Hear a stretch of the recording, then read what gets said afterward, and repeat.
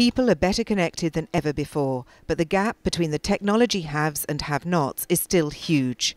A subject that was top of the agenda at today's Wsis forum, where delegates grappled with how to bridge the digital divide.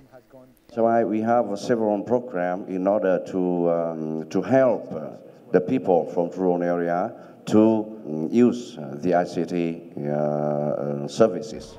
For example, for farmers to exchange merchandise and to sell their products, how to cultivate their plants, etc. Getting 3G networks to rural areas in low-income countries remains a big challenge. In 2015, only 29% of the world's rural population was covered by a 3G network. VimpelCom has 200 million mobile customers, providing cellular services to 10% of the world's population. In our markets, still 2/3 of the people don't have access to the internet. It's 10% more than the global average. So there's still a lot to do in that regard, and that's why we continue investing in our mobile networks, including rollout of the 4G technologies, so that this networks reach everyone, quality networks, fast.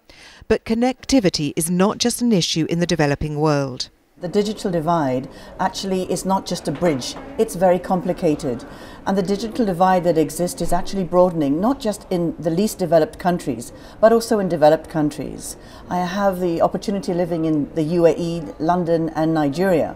And I see this occurring everywhere. In the UK, we are leaving behind the elderly people, people with special needs. And I think governments have to look internally before saying this needs to be done in developed countries. Bridging the digital divide was one of the topics that exercised minds at Wsis. The other was how ICT can be used to promote peaceful and inclusive societies. Sustainable Development Goal 16. This is exactly the reason for which UNESCO chose to move away from the information society concept. The message here was clear, that building a knowledge society will help people share information and raise awareness to combat poverty and justice. The Wsis Forum is first and foremost a multi-stakeholder platform, but it also gives an opportunity for ministers to meet to discuss national approaches to ICT for development and look at how ICTs can strengthen the implementation of all 17 Sustainable Development Goals. The high-level track of Wsis 2016 has now ended, but there's still 2 days left of the forum.